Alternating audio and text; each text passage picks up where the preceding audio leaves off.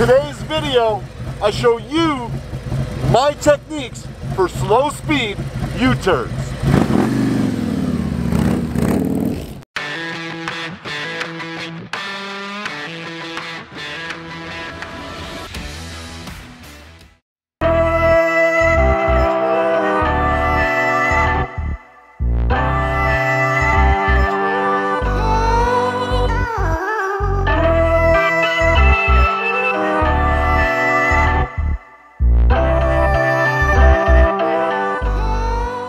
These are going to be my tips for you when it comes to making slow speed U-turns. This is something a lot of people have problems with. Even Ashley had a little bit of a hard time with it, especially on the left-hand side. So I'm gonna tell you what I do when I'm out there on the road to do these turns confidently. First thing you wanna do is find yourself an open area where you've got lots of room to go as wide as you want, and you're not gonna have too much traffic. Today, I'm in an old closed down gas station on the highway.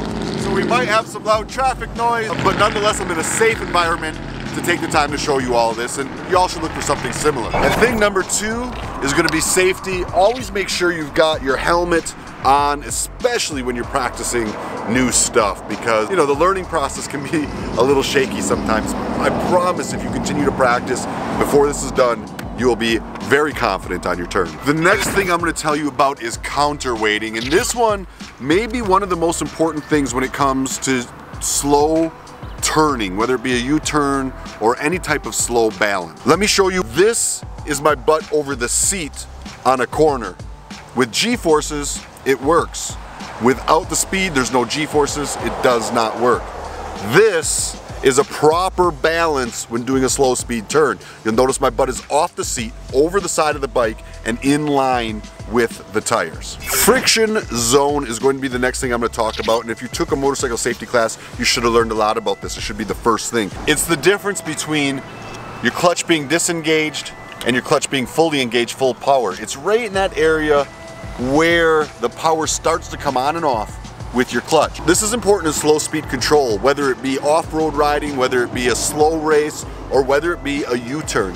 Playing with that friction zone keeps that bike in constant friction and allows it to be more stable. So you always want to feather that clutch just a little bit to keep that power going exactly like you want it. Again, watch my hand here as I'm doing this U-turn. You can see I'm just keeping it right in that friction zone, allows me to keep the RPMs a little bit higher, and consequently makes my bike more stable. Trail braking is the second thing. When you're riding around a corner, you can also increase that friction zone we just talked about by applying just a little bit of rear brake as you turn. That rear brake is again going to keep your bike in friction, in tension, and it's going to allow you to be more stable at the slow speeds. It's ever so slight and it takes practice, and you certainly don't want to jerk on it or smash it, but a slight amount of trail braking on any corner can really help. And this is something you can do at pretty much any speed. The next thing is going to be actually looking through your turn. Your motorcycle goes where you look. I know it sounds funny and it's like a wise tale, but it's true. If you look at an obstacle in the ground, you are going to likely hit it. The same thing goes when doing a turn. You can't look where you are, you can't look where you don't want to be, you got to look where you want to go. So you got to do a full turn of the head and look through your turn as to where you want the motorcycle to end up. And that, my friends, will give you the most stable turn you could possibly have. Looking at the obstacles, looking at the ditch, or looking at the front of your bike will all lead you in an excessively wide turn. So take a look here as you see me look through the turn. I come up, my head is nice and straight, I'm looking where I'm going, I decide I'm gonna make that turn, I look all the way through the turn, and then let the bike ride out until my head is straight again. And I'm gonna tell you the biggest mistake you can make, okay? Those are all tips on things to do, but there's something that you shouldn't do that almost everybody does and almost always lands somebody on the side of their motorcycle, and that's this little bad boy right here, the front brake. The front brake is your worst enemy when it comes to any type of slow speed maneuvering, especially turning.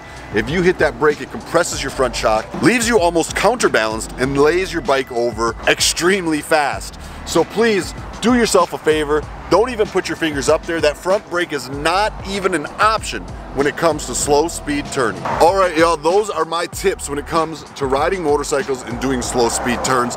With practice, you too will become very good at it and very comfortable no matter the situation. I hope it helped, but know this, at first it will not be easy. It will become more easy with practice, but no matter how much time it takes to learn, y'all just stay stubborn, stay at it, and get out there and ride. We'll see y'all in tomorrow's video.